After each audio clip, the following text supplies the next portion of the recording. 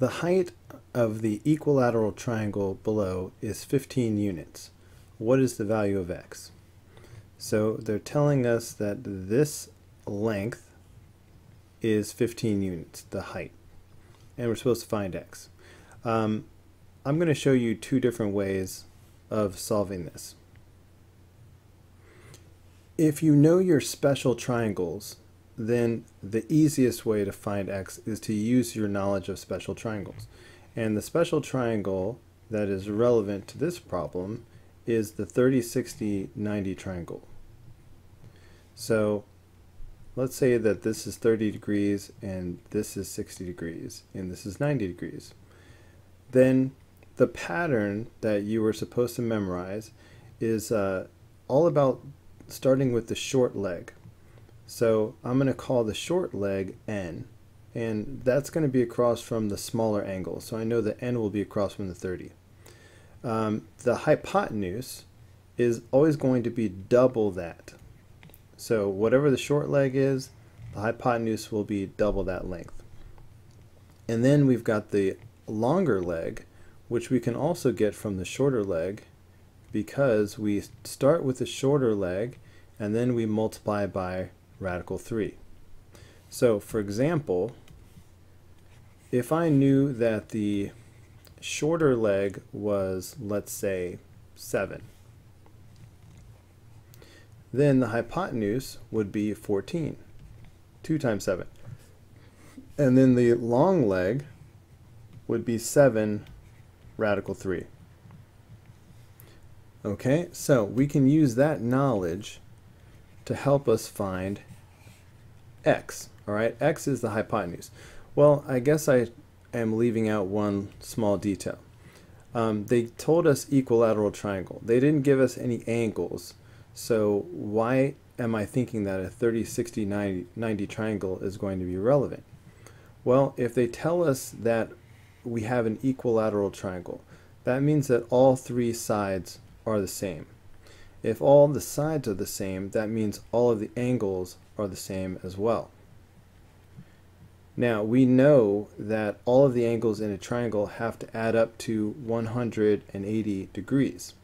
So if we have three angles that are the same, we can find out what they are by dividing 180 by 3. And that turns out to be 60 degrees. So anytime you have an equilateral triangle, you're looking at a triangle that has three 60-degree angles. So it would be 60, 60, and 60. I'm not going to draw this 60 right here because if we draw an altitude straight down, then that 60-degree angle at the top gets split into two 30-degree angles. So if you look at just one side of any equilateral triangle, it is a 30, 60, 90 triangle. So that's what we have here. So this will be 60 degrees and this is 30 degrees. Okay, so now just transferring this over to my little model here. Now remember, we always start with a short leg. We'll call it n. Then the hypotenuse will be 2n. And the long leg is n radical 3. Okay, now one of these sides we actually know the answer to. We know how long it is. And that is the long leg. The altitude is 15. So that means that this side right here is equal to 15. Well, look, that gives us a tiny little equation here. 15 is equal to n radical 3. So we should be able to use this to solve for n. All we have to do is divide both sides by radical 3. Okay, that will cancel out the radical 3's. So this is n. So n is 15 over radical 3. So that means that the short leg right here is equal to 15 over radical 3. Now, remember, once we know n, then we can do 2n for the hypotenuse. So if n is 15 over radical 3, then 2n should be 2 times 15 over radical 3. Well, that's just going to equal 30 over radical 3. Okay, now, none of the answers, okay, I started to say none of the answers say 30 over radical 3, but there it is right there. Not sure why I started to say that. So the answer should be this last one. Okay, so to me, that's the quickest way to find the answer. However, that relies on you knowing your special triangles and having the pattern memorized. Now, let's say you didn't memorize that and you don't know your special triangles. Everyone knows the Pythagorean Theorem. So you could use the Pythagorean Theorem instead. Okay, so let's see how we could use the Pythagorean Theorem to solve this and get the same answer. Okay, so we know that this side is 15, right? Because I'm just copying over this triangle right here. So this side is 15. We know that this side is x. Now, what about this side right here? Well, we don't know what that is, but we know that it is half of whatever x is. So it's going to be x over 2, or I could have put 1/2 x. Okay?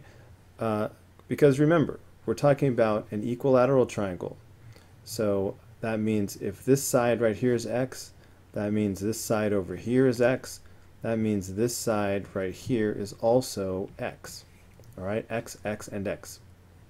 But by dropping an altitude right down the middle, then we're splitting this side into 2 equal parts. So this side should be 1/2 x, and this side should be another 1/2 x. All right, so that's what I'm looking at. So now I should be able to do the Pythagorean Theorem. A squared plus b squared equals c squared. So 15 squared plus x over 2 squared is equal to x squared. So if we solve this for x, that should be the answer. But how do we do that? So, well, 15 squared is 225.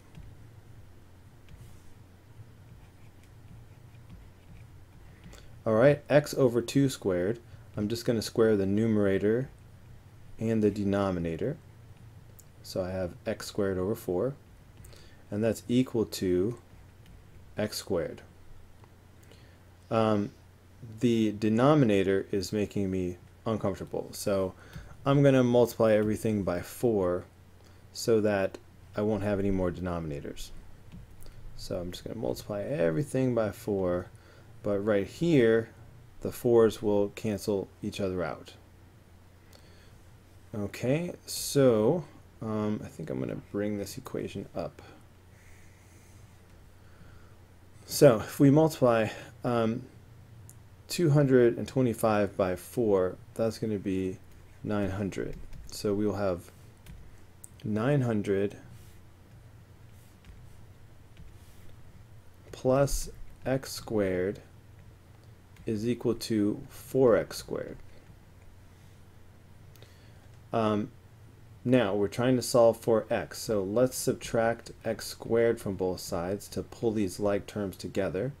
So that'll give us 900 is equal to 3x squared. Okay, now that's going to give us, well, if we divide both sides by 3, okay, that's going to give us 300 is equal to x squared. So then we just have to take the square root of both sides. So that's going to give us, the square root of 300. So x is equal to square root of 300. This will simplify down to, well, 300 is 100 times 3. Okay, so that's going to be the same thing as 10 radical 3. Okay, so this is the answer. Now, of course, I look over and I see that none of these say 10 radical 3. Okay, but yet one of them has to be equivalent to 10 radical 3. Well, notice that the first two answers have a radical 3 right there. So there's no way that 15 radical 3 is the same thing as 10 radical 3, so I can throw that out. There's no way that 30 radical 3 is the same thing as 10 radical 3, so I can throw that out. So it's just between these two. Well, let's rationalize the denominator. If I have 15 over radical 3, if I want to see another form of this, I can just multiply by radical 3 over radical 3. That's going to give me 15 radical 3 over 3. A radical times itself is just the number inside. And that's going to give me 5 radical 3. 15 divided by 3 is 5. 5 radical 3 does not equal 10 radical 3. So that's not the answer either. Okay, but looking at this last one, again, let's rationalize the denominator. 30 over radical 3. If I multiply by radical 3 over radical 3, that's going to give me 30 radical 3 over 3. 30 divided by 3 is 10. That's 10 radical 3. That's the same thing as what we got. So this is the answer. Alright, now I told you that the first way I showed you was going to be quicker. So if you know your special triangle knowledge, that's definitely the way to go.